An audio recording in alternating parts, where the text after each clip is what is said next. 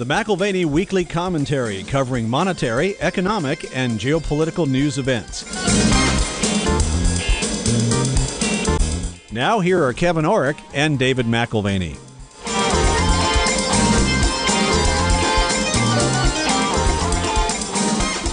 Welcome to the McAlvany Weekly Commentary. I'm Kevin Orrick along with David McAlvany. And David, today, before your guest joins you, I'd like to just talk to you a little bit about the integration in Europe. You know, we're hearing all the chaos with Greece and it not being able to make its payments, and of course, you know, what kind of division that may be causing in Europe.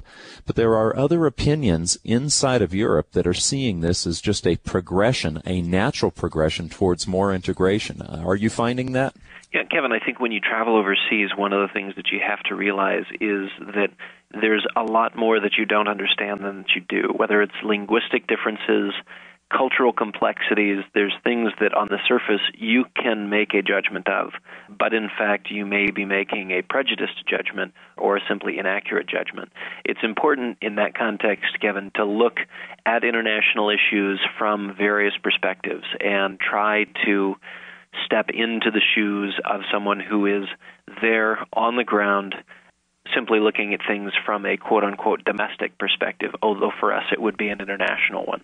Well, David, we've been looking at what's happening right now in Europe, but I think the bigger question probably would be to look a little further down the horizon and what will come out of this, in the next 2, 3, 4, 5 years.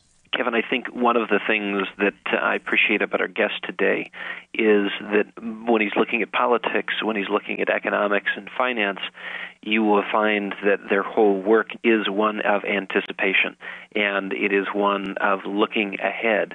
Kevin, let me just borrow a quote from our guest today, Franck Biancheri. Forces of inertia require anticipation. We need to look at the way we operate in the international realm, Kevin, and realize that under the current leadership, there is more of a series of reactions. An event occurs, and we have a reaction to it. We have a response to it.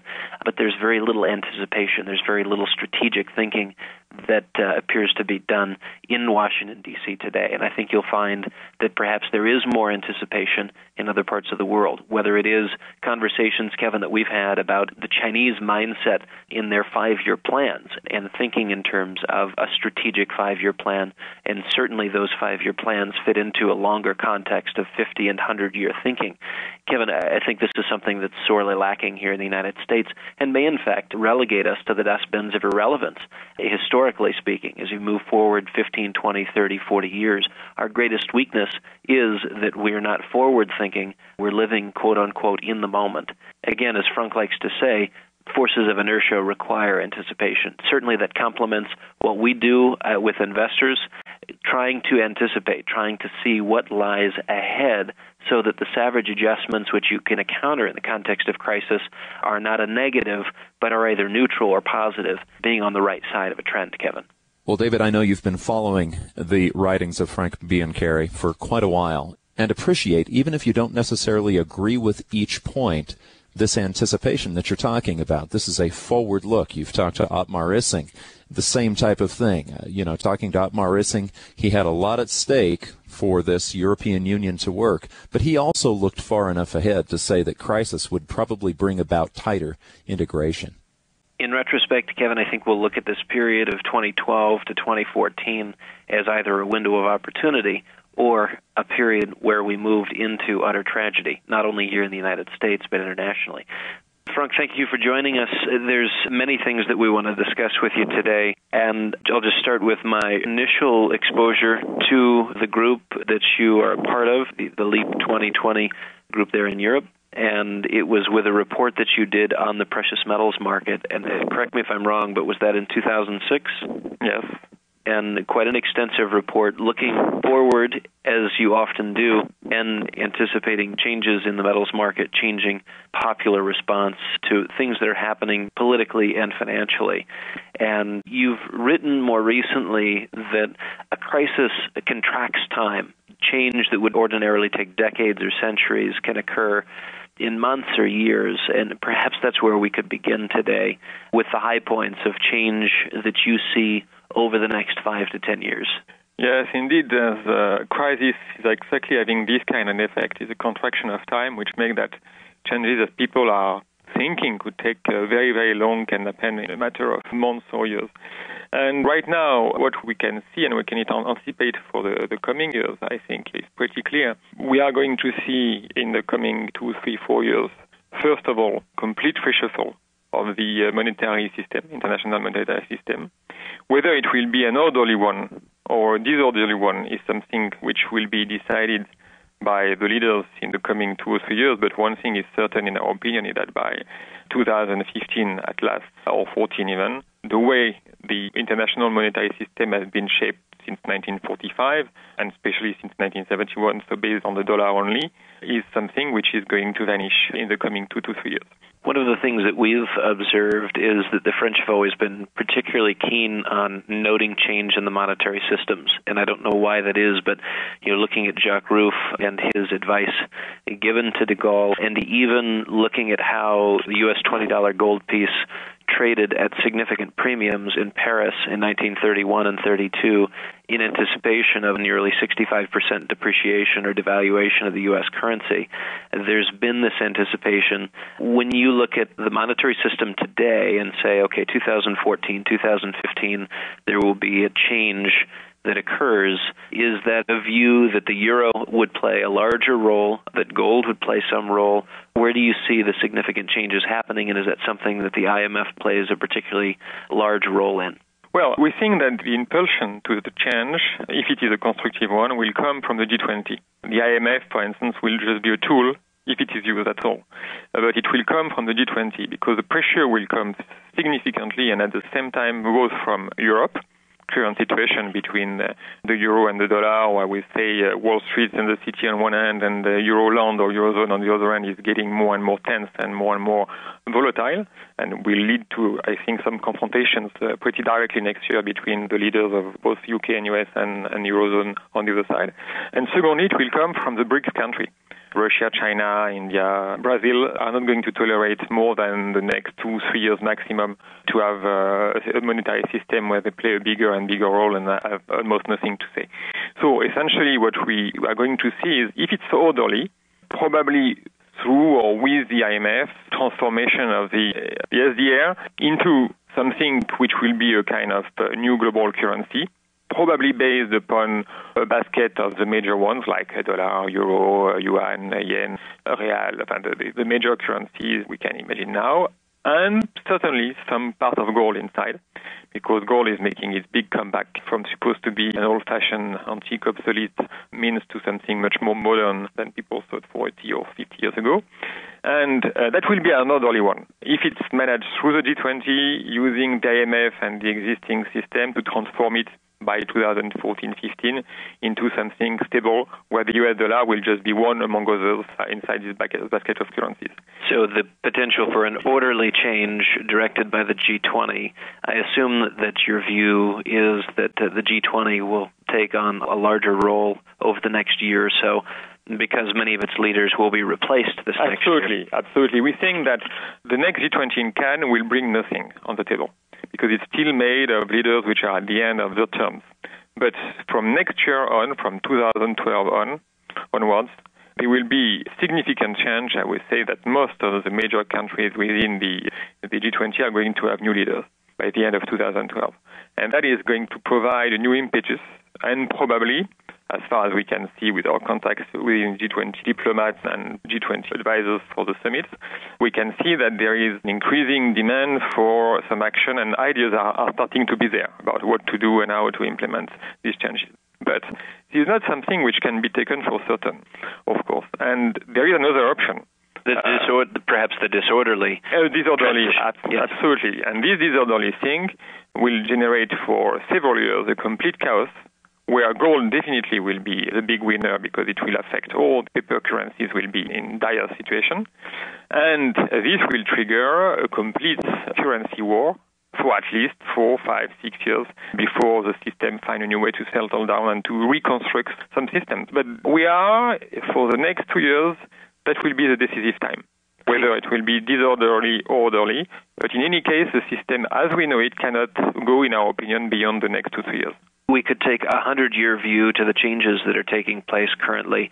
Now, you've shrunk down this decade, the 2010 to 2020 decade, as what you call the linchpin decade, and have said basically this is of a critical nature, perhaps the most important decade in the next 50 to 100 years.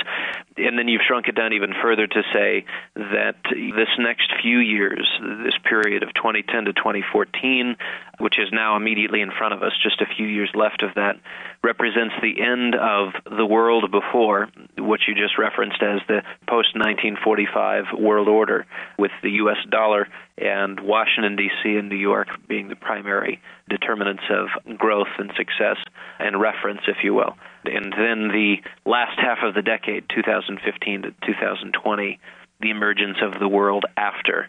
Help us understand what that looks like. We would assume ascendancy and further progress in China and India, and Asia generally.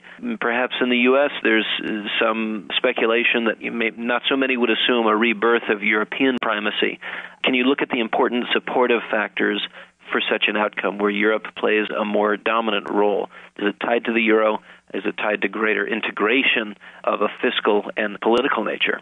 Yeah, in my book, as you know, time which I think is really crucial is this period between 2012 and 2016. So we are now getting to the 4 years which are crucial. In these 4 years, if we are in the positive scenario, which makes the orderly process and not the disorderly one, of course we are going to see the increasing power and influence of China, of Brazil, of Russia and India and so on. That's something which I think nobody can even argue right now. But as you mentioned, Europe, we are witnessing already something which the markets are seeing every day and they cannot identify. Europe, for the worst or for the best, has become central within the crisis right now at this stage. Everybody is looking at what's happening in Europe since now 18 months, with the Greek crisis, the Euro crisis, whatever people call it. But one thing has become clear. What happens right now within the Eurozone, or the Euroland as I call it, has become the most influential factor affecting world stock exchanges and financial markets, which in fact is not only a sign that there are troubles in Europe, it's also a sign that what happens in Europe now matters immediately for the rest of the world.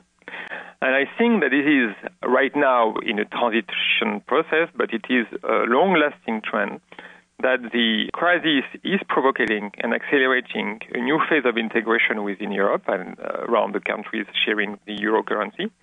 We are seeing in the last 18 months, we have been seeing an amazing speed of integration with the creation of the Financial Stability Fund, with a lot of new regulations for integration, the move now to fiscal integration, and so on. So we are seeing a real rebirth, kind of renaissance of the integration process, which was stopped for about 20 years. And this is creating, at the core of the European continent, a new group of countries which are basically a new sovereign which is emerging. And this new sovereign emerging will be in the next 2-3 years, will be almost completed. And that will create definitely a new player which is crucial. Why is it crucial? Because it's in many ways at the center of the possible new world order which can come out of this crisis, le monde d'après, the world after the crisis. Why? Because Europe is able to talk and to discuss and to find common ground with the US and also with the BRICS countries. So in fact, it's a power broker. If Euroland and the Europeans move one direction, they can make the majorities of any of the international institutions, either with the BRICS or with the US.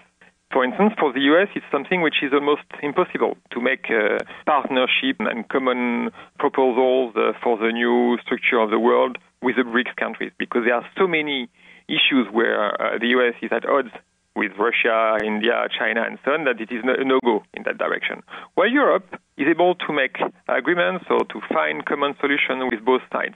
And that is exactly in a new world situation where nobody is going to be the leading country, but on the contrary, it will be a mix of powers which are somehow, somewhere about the same size or similar influences. The main influential power is the one who can create majorities. And I think that Europe is exactly heading directly towards this situation, this position. A question of leadership, because you make the point about leadership, which is if you do aspire to the role to be right, you have to take the risk of being wrong. And it would appear, at least from the outsider's perspective, that the present leadership within Europe is more, and again, this is a perspective on Brussels specifically, not particularly leadership on a country-by-country basis, but the Brussels leadership is not particularly productive. That's the least you can say. I mean, first of all, Brussels is not in the game anymore. What is happening is that it's a Euro-land process. It's 17 countries sharing the euro, which are making the drive right now. Brussels is mostly a spectator in many ways, or a side player. But as we titled in one of our bulletins in May 2010, when the Stability Fund was created, it was a coup d'etat made by the Eurozone countries within the EU. So in fact, one wants to understand what's going on right now in the European integration and for the future. One has to focus on what's happening within the Euroland countries and not anymore within the EU institutional framework like Brussels, Strasbourg, and so on. The second element is that the political level at the national level is also very weak right now within the EU and within Euroland, because all of these leaders also are at the end of their mandates. So what we have been anticipating, and we are seeing very clearly coming in the next 9 months, is there will be a renewal of leadership in most of the major Euroland countries: France, Spain, Italy, and Germany. Germany, the coalition will never last till 2013. They will have election next year as well. So the Euroland countries are going to see next year, by the end of 2012, a complete renewal of leadership. And it's a very similar and parallel process to the G20, where you have also these countries, plus Russia, plus the US, plus China, where the renewal will take place. It's a strange coincidence, but 2012, both in Europe and on the global scene, is having this kind of transition of power. It will be a new generation of leaders, and leaders within Europe, which for the first time will be leaders who have seen the crisis taking place, and for the last 18 months to 2 years have been witnessing the lack of ambition and the lack of leadership that the current leader have been showing. If I can take an example, an image, I don't know if you are familiar with what was called the Euro missile crisis at the early 80s. When Euro missile crisis, it was the Russians tried, the USSR tried to neutralize Europe with a system of missiles, and NATO tried to put counter missiles. And for a while, Europe seemed to be completely lost, because it was full of pacifist movements preferring to be red than dead and so on. And at this time, in 1981, it looks like the European project was completely failing. And 3 years later, with a new group of leaders arriving in 82, 83, Mitterrand, Kohl, and so on, it was only 3 years after that there was what I call the first renaissance of the European project, which leads to the single market, the single currency, Erasmus, and all that kind of thing. So Europe is used to that kind of situation where at one point it looks like the leadership is completely gone and the project is going completely in no specific direction or even going to collapse. And in fact, just 2-3 years later, the change of leadership and leads, in fact, to a rebirth of the process. And I think we are exactly on the same pattern, and that if we make the interview again in the second semester of 2012, it will be a completely different vision of what Europe is doing and what Euroland is heading for. Just a reminder, you're listening to the McAlvany Weekly Commentary at McAlvany.com. That's McAlvany.com. Yeah, it seems that we are getting to that point where there is either greater integration and success as they move forward towards that vision of a unified Europe, or, and this is perhaps where we have some questions remaining, you see throughout Germany voters continuing to send a particular message. Merkel's coalition is losing ground. It seems that the efforts to bail out various European countries is not popularly, quote-unquote, or democratically acceptable. How do we then see different form of leadership, whether it's France, Spain, Italy, Germany, which takes us in the direction of integration rather than a fracturing of European interests towards more national or local concerns? Well, I must say that I disagree with this feeling or this analysis. I think the Anglo-Saxon media have been completely twisting what's happening in Europe, essentially because, well, a lot of media in the US or in UK don't understand what the EU is doing. I mean, when you take UK news about Europe, it's like if you were taking, USSR news about America during the Cold War. The Pravda, yeah. Yeah, so let's be clear. There is no specific popular movement in Europe, in Germany or anywhere else right now, which is against the integration. It's just a typical, classical 15% of voters which have been Eurosceptic forever, and this number will stay forever, and so on. The crisis just gives them some more vocal situation, and medias are making a big emphasis on what they are saying. But when you look at the political situation on terms of majorities and political parties, you have seen the overwhelming majority in the Bundestag, which has supported the extension of the Financial Stability Fund. I mean, if there is a new leadership next year in Germany, the SPD Green, probably who could be the alternative to the CDU right now, is even more in favor of European integration than the CDU-FDP current coalition. If you take France, the Socialist Party is most likely going to win the next presidential election. They are even more in favor of European integration acceleration than Sarkozy's UMP right now. So when you look at the situation politically speaking, in the Eurozone countries, not only are the existing parties in power in favor of this integration, but the opposition parties are most of the time even more in favor of it. So very honestly, coming from Europe, working and following these issues for more than 25 years now at different levels, I cannot see, I have a strong imagination, but I cannot imagine one single possibility right now that there is any other way than this fastening of integration taking place next year, as I was saying before. It's not a wishful thinking, it's just a fact of life and a fact of political situation and the strength of those trends in each of the country.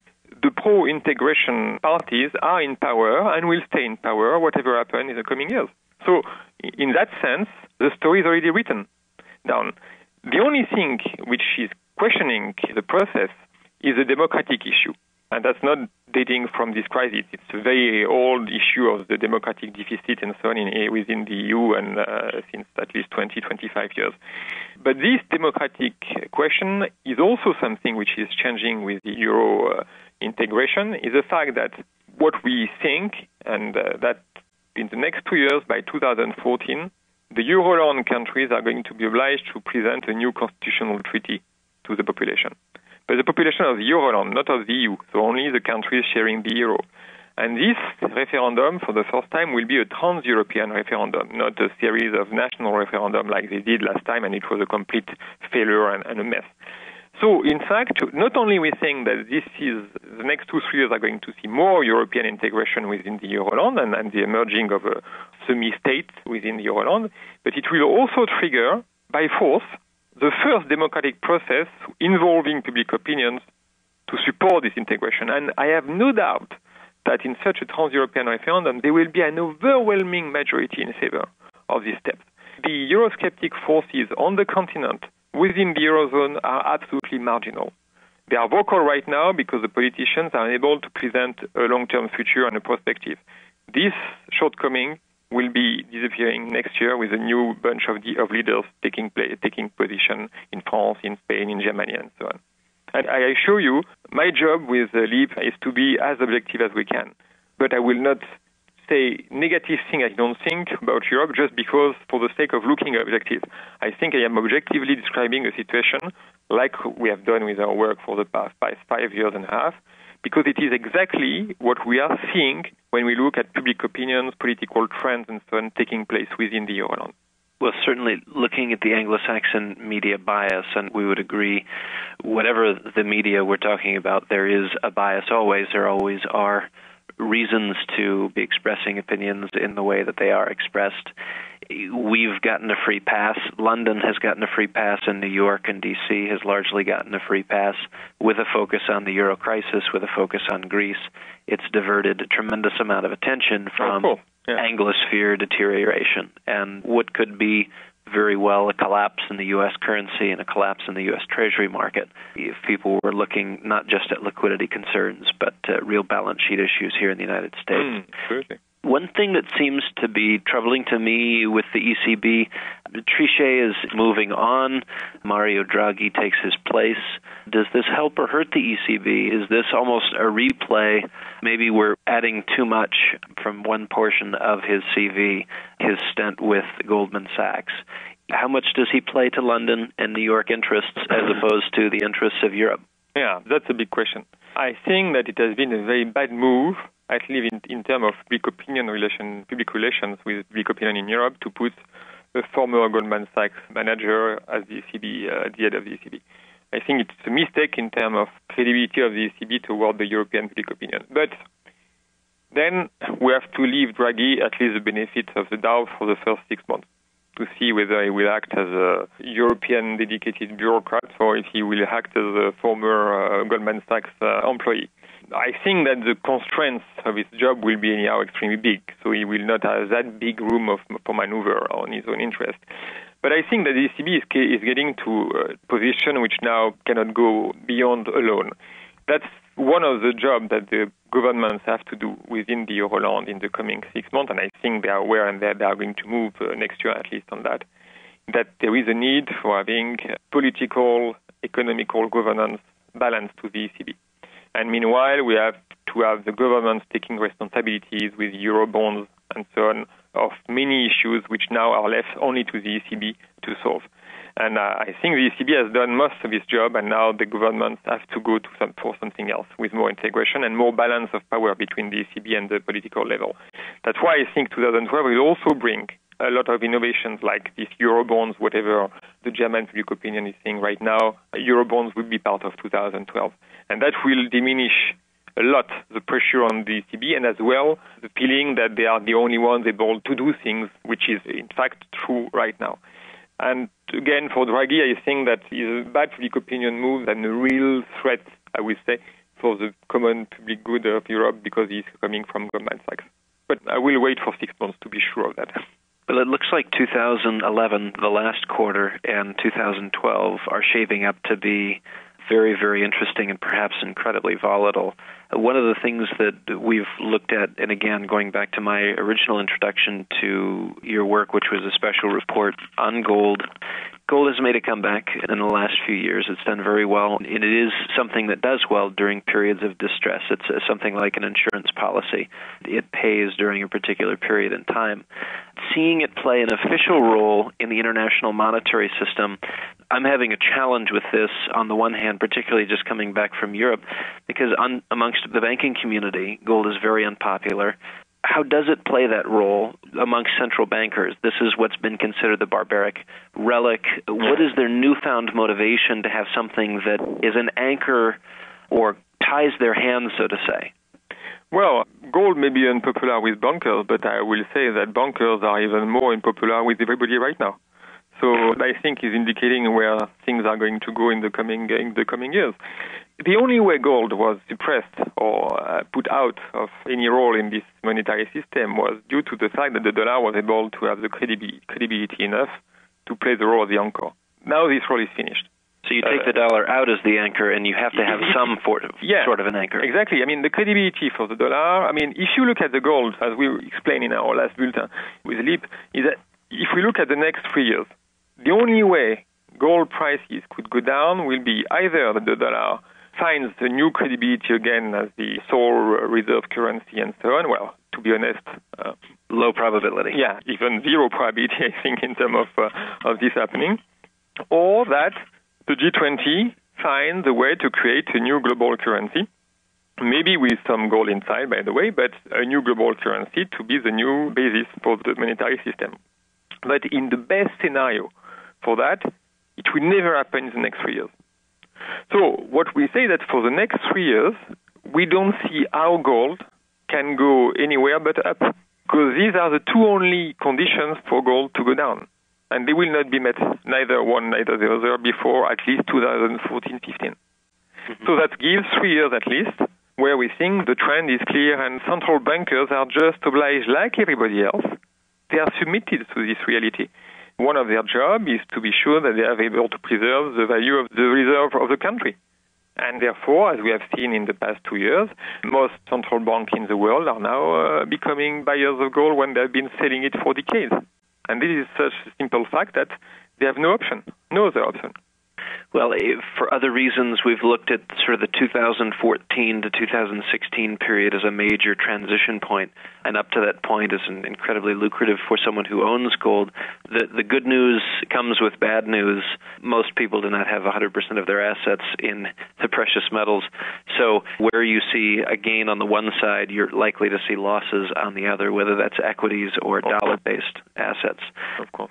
Perhaps you have some thoughts on the Treasury market and the fact that here recently, yet again, there's a move to dollars and specifically to Treasuries when there's concern with the euro, when there's concern with the Eurozone, when there's concern generally with liquidity. What do you think changes people's perspective on the validity of Treasuries as an instrument of stability? Well, I think that the trend we've been seeing recently is not the fact that there are troubles in Europe and therefore people move towards the treasuries, that there has been a creation of a supposed to be a deadly crisis in the Eurozone in order to have people moving and shifting to treasury bonds. We are in a situation, basically, where the Western world is trying to find funds by any means, in a world where these funds are less and less available. And therefore, the past quarters have been showing that, well, say, Wall Street or the US have been more and more trying to push fear on Europe in order to convince international buyers to come to T-bonds rather than going to Eurozone bond and so on. Nevertheless, it doesn't necessarily work so well, at least when you look at Asia and so on. But going back to the Treasury bonds market, I believe that by the end of this year, November and December, we are going to see another replay of this summer budgetary selling and so on situation in the US, that there will be a new degradation of the ratings because there will be no solution found in Washington. And that's what I think is already the recession taking place in this country will show that there is absolutely no way out of a new long recession and painful one. We see that public opinions just look at the Occupy Wall Street movement, which is now starting to make the headlines everywhere. We see that public opinion within the US is less and less ready to accept the way policies are made right now within this country. So to make it short, I think that by the end of this year, we are going to see that the US is Greece, and that in fact the true Greece is the US. And that will have a devastating effect on the T-bonds market. Yeah, no, this is very clear. And coming back to an earlier point in our conversation, this is really a reflection of leadership. I've garnered from reading various things that you've published that you're not a particular fan of Sarkozy, or at least his leadership abilities. And I think we could say the same of our current administration, not to pick on even one personality, but to look at the whole stock and legislature. To be right, as you've said, and I'll quote you again, you have to take the risk of being wrong. Exactly. And we don't have people today who are concerned about doing the right thing for our country. They care more about their political legacies, I think, or that's at least what their inactivity at these critical moments is implying. So 2012 looks to be a very, very interesting year. I think it's really a pivotal, I don't know if people say that in English, a year which is going to be, I think, in the history books, remember, the one year where I hope for the better, extremely important changes will take place in the way the world is organized. Well, we'll look forward to exploring some of those ideas with you over the next couple of days, and thanks for sharing your thoughts with us. If our listeners are interested, where might they find more information? I'll let you direct them, if you will, either to your website or... Yeah, there is my website, frankbiancheri.eu, or there is my book, where they can find on the website of the publisher, which is anticipolis.eu. The book is The World After the Crisis. And of course, there is the LEAP 2020 website where we have this bulletin and all this information on the crisis and its development every month, which is the LEAP2020.eu. We'll go ahead and include those links on our website, and people can just click straight through. Okay. Well, thank you so much for joining us. Thank you, David. Well, you've been listening to the McAlvany Weekly Commentary. I'm Kevin Orrick, along with David McAlvany and our guest today, Franck Biancheri. You can find us at McAlvany.com. That's McAlvany.com. Or give us a call at 800-525-9556. This has been the McAlvany Weekly Commentary. The views expressed should not be considered to be a solicitation or a recommendation for your investment portfolio. You should consult a professional financial advisor to assess your suitability for risk and investment. Join us again next week for a new edition of the McAlvany Weekly Commentary.